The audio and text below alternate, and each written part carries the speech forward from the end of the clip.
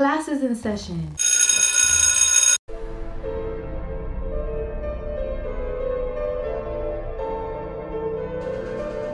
Y'all know that I am the soft glam girly, but I'm gonna teach y'all how to do an everyday natural look for brown skin girls, dedicated especially for us because we need a little extra love and we all deserve to look beautiful. So let's get pretty. So I just got out the shower, washed my face with cleanser. Since this is a beginner friendly makeup tutorial, I'm gonna give you like a lazy girl skin prep so you don't have to do so much when you're gonna do your makeup. First, I really recommend everyone to get this Alba facial spray. Like, this has saved me so much time. It's so amazing. This gives you the most beautiful glow. I like to put a good amount, and a serum is always recommended when it comes to skin prep. Make sure you let that absorb. And the next step, you're gonna move on to eye cream. So always think of your routine as going from lightest to heaviest product. So you cleanse your face, next you're gonna apply your serum. Next, the third thickest viscosity of product is gonna be your eye cream, and you're gonna apply that next. And then after your eye cream, if you're gonna be going out during the day or nighttime, if it's daytime, just go on and apply your hydrating SPF. But if you're going out at the night, you don't need SPF, so just apply your moisturizer and then move on to your next makeup step. So just to let you guys know, I'm gonna be real honest, what the clean girl girlies, natural girlies don't tell you, when it comes to natural makeup looks, they don't really last all day.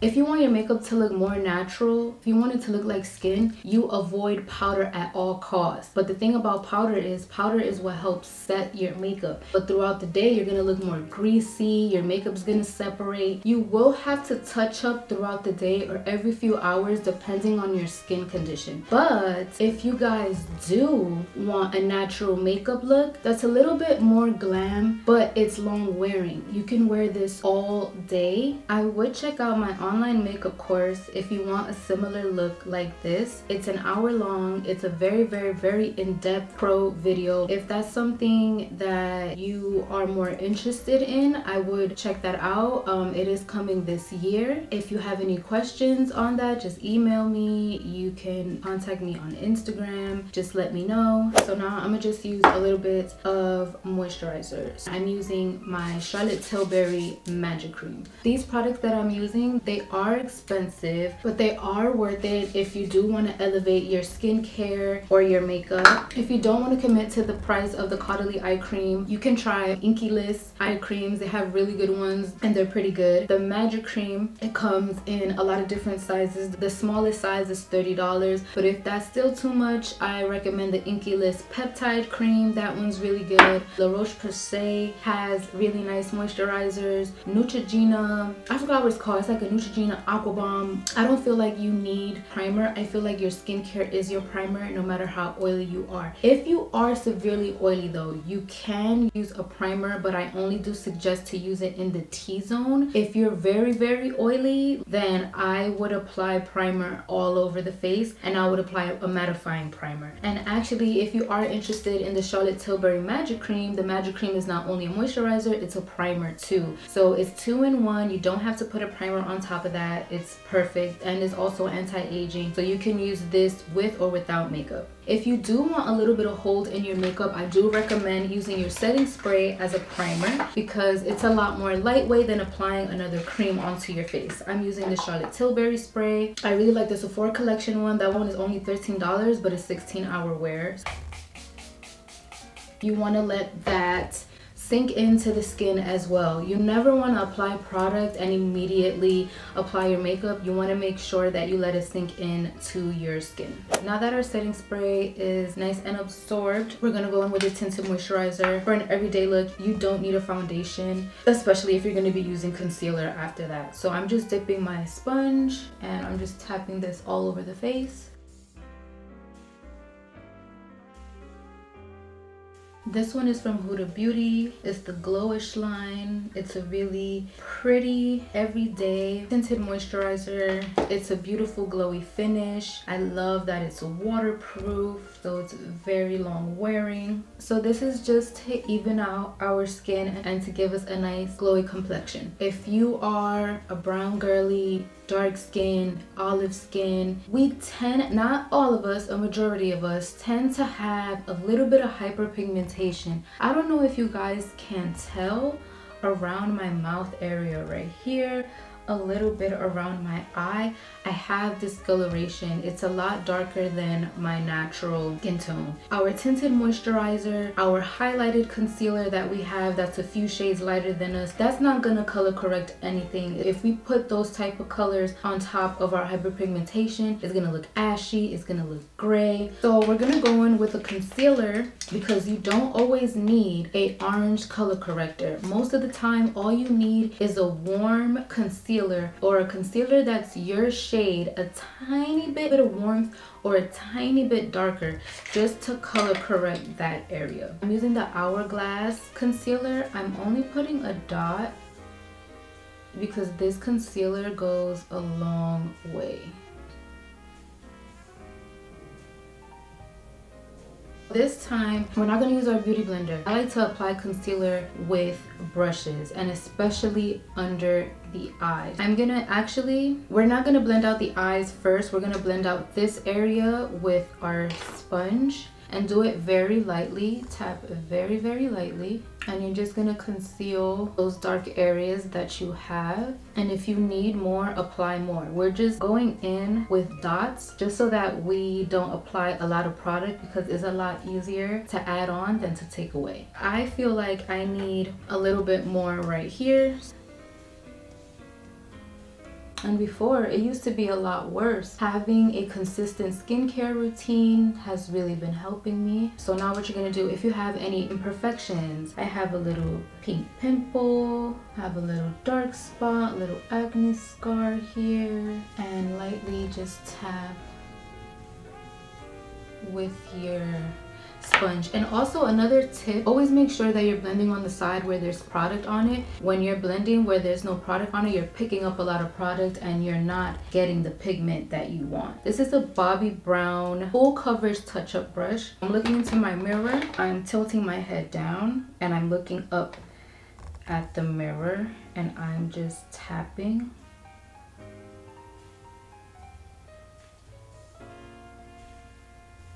So this is how we look so far. Again, if you feel like you need a little bit more, just add a little bit more. You're not gonna look like a clown because you're going little by little. Your skin looks nice and even. I'm using my Charlotte Tilbury contour wand. I like this one because it's like a contour and bronzer in one because it's not so gray, but it's not so red. It's like the perfect neutral shade. So I'm just gonna apply a few dots, like 3 dots right here on my forehead and then a little bit down here. Take your beauty blender where you still have foundation and you're just gonna blend this out. We're mainly just using the beauty blender today because I want to make it easier for you, a lot faster. If you're a beginner, you don't have time to be doing a whole makeup routine right before you go to school, right before you go to work. So a beauty blender is always the fastest way. You can leave it like this if you want to. If you want a little bit of highlight, I will take another concealer under my eye. I'll apply a tiny dot in the inner corner. I'll put some on my nose, a little dot on my forehead, right here and right here. This is basically the guide of how you would highlight your face, and I would even put a tiny dot. Start out with your beauty blender.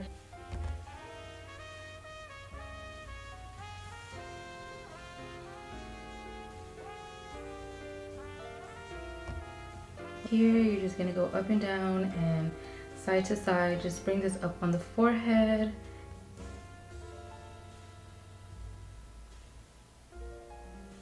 So this is how your face would look if you wanted to be a little bit more highlight. Before I applied the lighter concealer, it was more like one tone. Didn't have too much dimension, it just had a little bit because of the bronzer slash contour. To me, my preference, I feel like it looks very flattering and beautiful on the face, but there's nothing wrong with going with the first look if that's what you're most comfortable with. I'm using my Charlotte Tilbury blush wand in Peach Pop. So I feel like cute everyday blush colors are colors like these, like a nice peachy coral shade for brown girls. I feel like it just complements us so much, and we can wear it for every season. It just looks so good. Take the clean side of the beauty blender, and I like to just dab my beauty blender into the blush. This avoids lifting of the foundation and all the work that you did. So very lightly, just pat this on the cheek. Always start out with small amounts, tap very lightly, and work your way up. There's no right or wrong way, like, oh, you have to put this amount of blush, this amount of bronzer is what you're comfortable with. And if you ever feel like you put too much, go back on the foundation side and just blend over that. Don't ever go on the clean side. This is also preference. You can put a little bit here on your nose. With the same contour wand, I just take my brush and I just rub my brush on the wand, and I kind of just follow the bridge of your nose like this. Try to bring the line a lot closer than natural. What you want to do is you don't want to leave these lines floating here. You want to connect it. You see where my darkness on my eye starts? You want to connect it right here. That's where you want to connect your nose contour. You can fill in right here, and I like to make a little line, and I just like to connect and make a triangle right here. So I make a triangle like this, and then I just bring in the lines. It looks a little messy. Take your finger and just drag your finger down, foundation side of the beauty blender, and tap the sides. I really do recommend everyone to get some type of pressed powder. If you want something to look very natural and soft and have a little bit of radiance, I'll try the Kosas Cloud Set powder. This one is so good. I love it so much. It's one of my favorite powders. I'll suggest getting a shade your skin tone just to set in the T-zone in this area. Right now, my face, it looks really good without powder, right? But throughout the day, I have combination skin, mind you. I'm gonna look like a grease ball. It's gonna look so ugly. So ugly, I promise you. If I don't set my makeup, I look disgusting. This bitch disgusting. When people want a makeup look and they try to explain to a makeup artist, like they don't want to wear powder because they feel like powder makes you cakey, but there's just ways that you have to apply it, and I'm gonna teach you right now.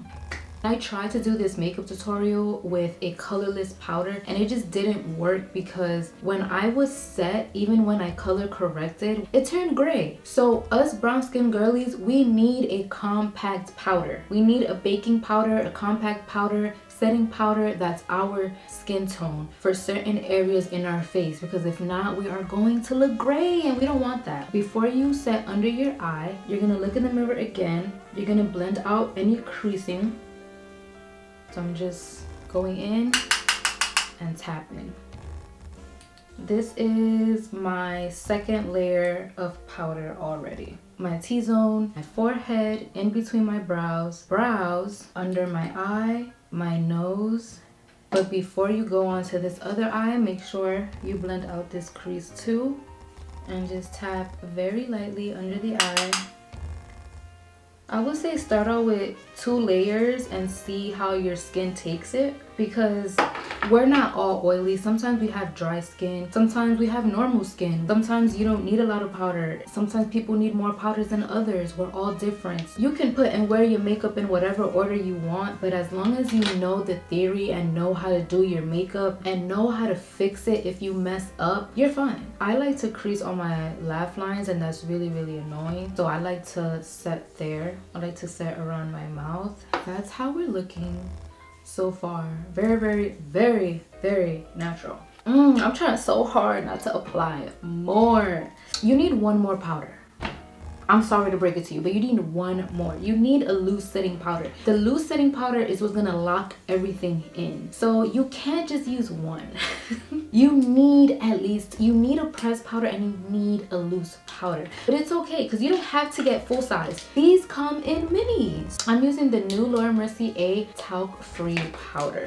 I'm gonna put a little bit of that under my eye right on top of the Cloud Set powder because I am starting to crease a little bit. You avoid that by setting it with loose powder. Yes. And it just, I don't know. Oh, I'm so tempted to put a little bit of bronzer on. I'm going crazy, but I'm not going to. This is natural. Put a little bit of brow gel through our brows. I'm using the Patrick Ta brow gel. I'm gonna comb that through. I'm so sorry for the people that don't shave their brows. This is the type of style that I go for. If you guys want me to do a updated brow tutorial on someone that actually has brows, like that actually has a full brow, let me know. I'll get my niece up here. We're gonna do a very natural brow. I usually like to go for a bold brow, but we're gonna relax today. We're gonna use my favorite Refy brow pencil. This one is in the color medium. I love it because it's very thin and it gives me precise lines. First, I'm gonna start out with a line on the bottom. You don't want to start out with a line in the brow. In the brows, you want to make strokes going upwards. Now you're going to brush that out. Oh my god, I'm running out! And I'm gonna make myself a little arch.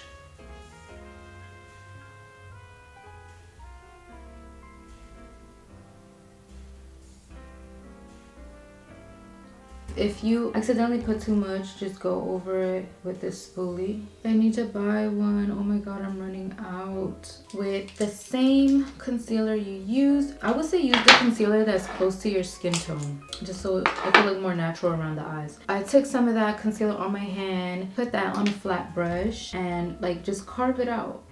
Just carve out your brow.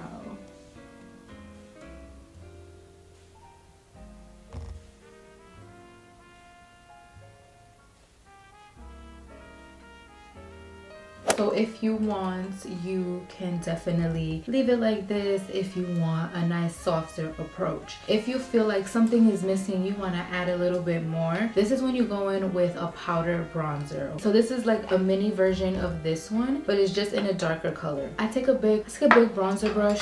I'm out of breath. I want everything to be nice and soft. So I'm just swirling that in here. Put that in the areas where I applied the contour. So see, that brought like a little bit of life to me. If not, you could leave it like this. I don't really put highlight on, but I'm just gonna show you guys. This is the Rare Beauty highlight. I got it in in Exhilarate, but I think I'm gonna change it for Flaunt when it's back in stock. So I'm just putting this like right on my cheekbone right here, and I just tapped in once, and I'm going in circles. Blend it out. I do a dot there, and I just blend that out. Put some right here, blend that out, and it gives like a really just pretty highlighted glow. I'm just gonna take a little bit of that bronzer with a fluffy brush, and I'm gonna put this in my crease. So you still have a little bit of that concealer from the brow, so it gives you a natural highlight and it gives you somewhat dimension. So just build up that bronzer here on the crease, and I like to blow it out as well. You can even put this all over your lid if you want, with no eye primer, no concealer. It's just very light. You don't have to do a whole bunch of steps. Take that bronzer, a smaller brush, and just put it in your lower lash line. I like this Fenty shadow stick. I got it in the shade Get On Taupe. Girl, you freaky. I just put that like right here in my inner corner, just like that. So I'm gonna teach you how to make your lashes look so freaking long. So you gotta get used to tight lining, you guys, because I know it tickles like a mother, but you have to do it. I like to take a black eyeliner. You can use a dark brown, but I like black because I love the drama. I tilt my head back. I slightly push my lid up, and I just go back and forth on my tight line. You're not gonna line the pink area, you're gonna line the area where you see the brown skin. So I don't know if you guys can tell or see a difference, but this just made my lashes look fuller. You're gonna need a lash curler. Tilt my head back and try to fit all my lashes. I lightly squeeze down. If I feel that I'm pinching my skin a little bit, I let go and I just go up. And you want to like pump your lashes, and you want to do this until you see that you got like a nice curl. I wasn't a huge believer when it came to lash curlers, but it really does make a difference. Now you're gonna do the same to the other eye. Me, I have to roll my eyes because if not, I'm gonna start tearing. Next step, you're gonna need a lash primer. This shit, oh my god, excuse my language. This is the Milk White Widow Kush Lash Primer. This, I love this so much because it's natural. It conditions your lashes so nicely, makes it super soft. I love that this line, the Kush line, it promotes natural hair follicle growth. Overall good for your lashes, and it just makes your lashes look so good. So we're gonna apply a thin layer of that. I've been loving a whole bunch of mascaras, but this YSL Lash Clash is really nice. Love this one if you want really big old lashes. So look at the way that I apply my concealer. I like to go back and forth. I mean my mascara, I like to go back and forth, and then that's when I start to comb out from the root. This is what makes your lashes nice and long and voluminous. Look at that curl.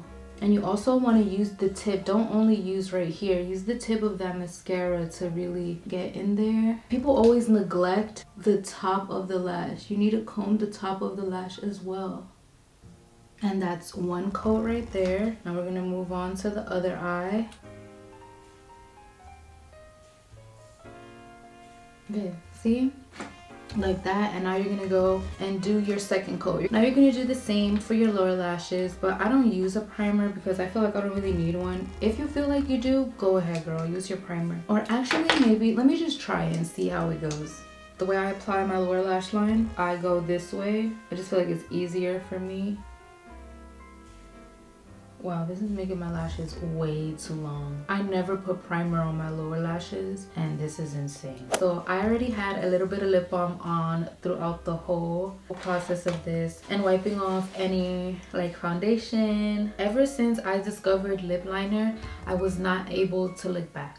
Lip liner is very important. It looks so good on everyone. It just elevates your look and you just look like the baddest bee. I'm using Anastasia Beverly Hills lip liner in Chai. This is like a medium brown, but it does have a little bit of like a reddish undertone to it. Right now I'm just lining my natural lip. Go inside the lines. Stay inside the lines.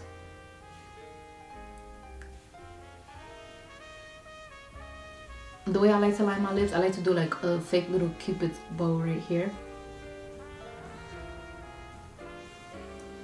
To just give me a nice glassy shine. This is Fenty Beauty lip gloss in Sweet Mouth. It's a really pretty universal color that goes well on every skin tone. And like our lips just look so juicy. I love this color so much. Okay, you guys, this is the final look. What do you guys think? I feel like this is the perfect everyday natural brown skin girl friendly makeup tutorial. You look nice and snatched, nice and glowy. You don't look too powdery. You don't look cakey at all. Ooh, and you're glowing from within. Like, come on. Yes. The lashes are giving, the lips are giving. If you guys have any questions, please comment down below. Products are gonna be in the description box. Thank you guys so much for watching. Leave a beautiful positive comment down below. I love you guys, and I'll see you guys soon.